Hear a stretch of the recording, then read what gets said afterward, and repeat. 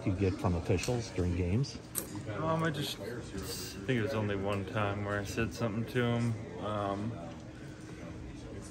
I forget. I don't think he understood me, but I don't know. It was just one that was kind of obvious. He was looking downfield instead of where he should have been looking. So He didn't understand you? yeah, I said he tackled me, and I think he said something like, "He could do that." Like, all right, you must have not heard me. What do you do with the frustration from that? Do you just move on from it, or do you use it to motivate you? Like, how do you kind of work past that when that's happening? Just keep going. Do you think that an experience thing, like the longer you're in the league, the more calls you might be able to get? I don't know. I think the refs haven't been too bad this year so far,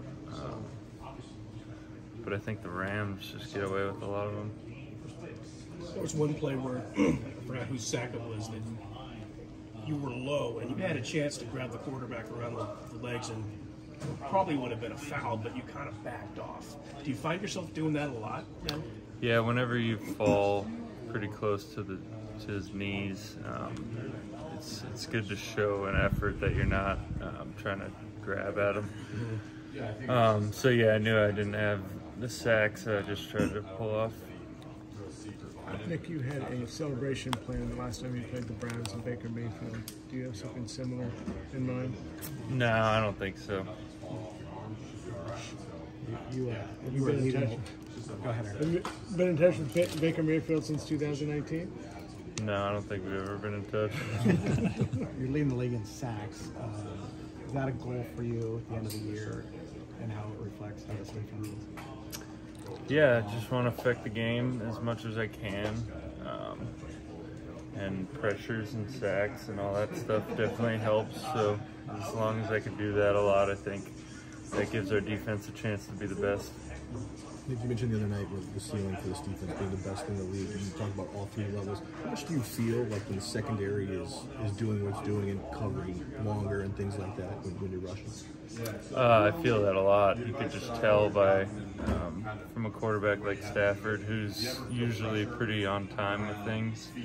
When he's double clutching and stuff, you know that it's a product of good coverage. Nick, what stands out about the Panthers?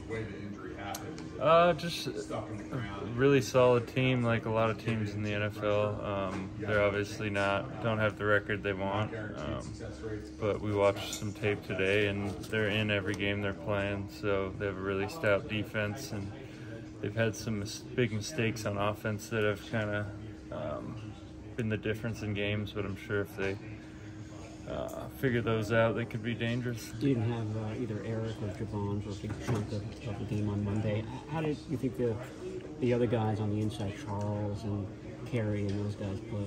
I think everybody's playing really well. I think Ridge and I say this every time I talk to you guys, but Kevin and Carey's going to have to play some interior. But yeah, everybody's really motivated and ready for their moment. Okay, Carey seems really resourceful on the interior. He might be a little undersized, but what makes him so effective on both the outside and on the inside when you guys need him there? Just really savvy. He's been in the league a long time, so he knows how to rush and just be near the quarterback and get pressure. Do you recognize or care who the other three pass rushers are with you on the defensive line when you break the huddle? I usually know who it is because we huddle up. But yeah, I mean, I'd love to have Eric out there. I'd love to have Javon out there, but whoever's in there is pretty darn good.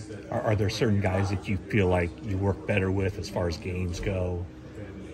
I think Samson is a very, very good teammate to have out there. He just executes every call really well, and you know when he's going to do something, it's going to be full tilt, and he's going to get it done 99% of the time. So having him around is a good thing. Well, take us through that one sack where you came through the middle, basically past two defensive linemen, three offensive linemen untouched. How did that thing open up so well for you?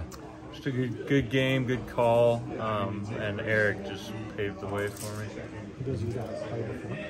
Yeah. All right. Thank you. Thank you.